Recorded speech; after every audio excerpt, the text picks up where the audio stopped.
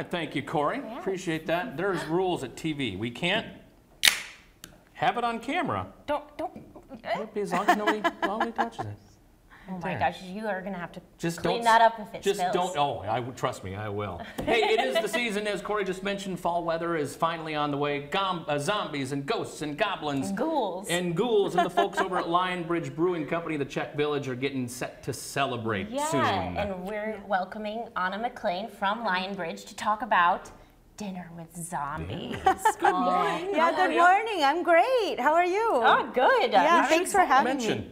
Anna delayed getting her brand new car so she could be with us this morning. Oh, that's so kind of if you. they're watching at the dealership right now, she expects a free coffee mug and Free car. at least 3 car washes with it too. So Thank you for being here. Thank you.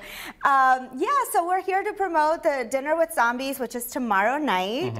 We do every fall. We do this beer. It's called Zombie Awakening. It's a black ale with coffee. It uses special custom coffee roast from our friends at Dash Coffee Roasters right here in Cedar Rapids. And also this beer is a collaboration with Scream Makers at Bloomsbury Farms. Yes. So for the last 3 to 4 years, we've collaborated with Bloomsbury Farms, and the actors, the zombies that are at Scream Makers, they come to our tap room. So those are the zombies, the real zombies that will be actors. haunting at our restaurant tomorrow from 5 to 7. see, now that was our question because we couldn't. It is at Lionbridge tomorrow night. Yes, it is at Lionbridge. But a collaboration at our tap room with Scream Makers. Yes, Gotcha. so the people from Scream Makers will be coming to our tap room to scare our diners. Hopefully not while they're mid-bite. Hopefully not, yes. And then there will be photo opportunities and things like that. We're also featuring a scary snack board with mummies and pumpkins, and then we are also featuring this zombie cupcake. Look at that little cupcake. Cute. It's scary. Well, and this cupcake, there's a great story behind it too. Yeah, so we just met a new baker in town. She just moved here to Cedar Rapids and is actually looking for a spot to open a tea room, but she's selling her baked goods right now from her home in Cedar Rapids here in Czech Village. QA Kitchen is, and she custom made those for us for the Dinner with Zombies, but she has some beautiful stuff on her website, so check it out, QA Kitchen, and she's right in our neighborhood, so we thought it would be a great way to promote. You know, our tagline is Catalyst for Conversation and Community, and we really truly try to embody that with this event and the beer and the dinner and all of it. Yeah. And where did this idea for Dinner with Zombies come from?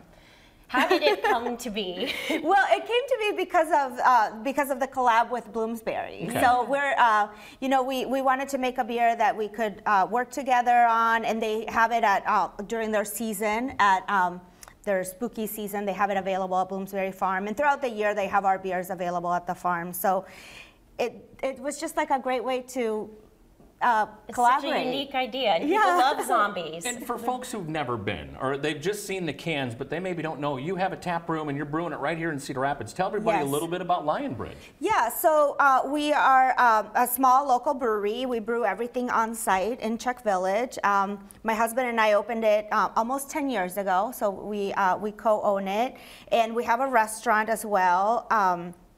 And yeah, we love having different events. Like throughout the year, we host different events, live music, and as I said, our tagline is Catalyst to Conversation and Community. So we really want to be a community space, a place where everybody is welcome and can have fun and enjoy. It certainly feels like that. Yeah. How many different beers do you guys have on right now? I know, I told you my favorite before we got here, Crushberry. How many can we go find?